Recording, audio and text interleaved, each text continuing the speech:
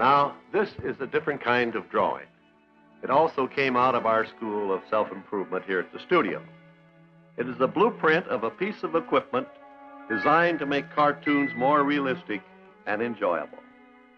This is the plan for a super cartoon camera. We call it the Multiplane camera. It was intended for use in our feature-length cartoons. You see, we decided for features, the camera needed improvement too.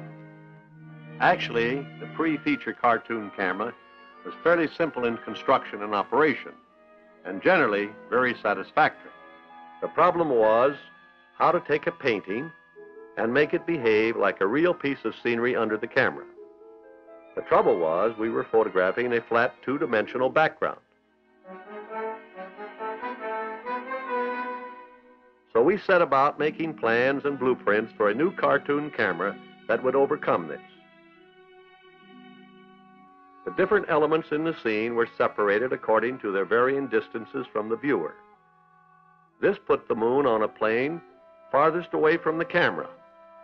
With our original picture broken down in this manner, it is possible to control the relative speed with which each individual part of it moves to or away from the camera. But the moon remains absolutely still, and so it will always remain the same, neither growing nor shrinking in size.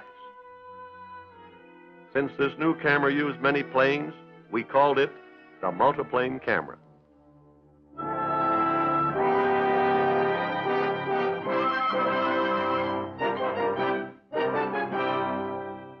And here now is our same moonlight scene the way the Multiplane camera sees it.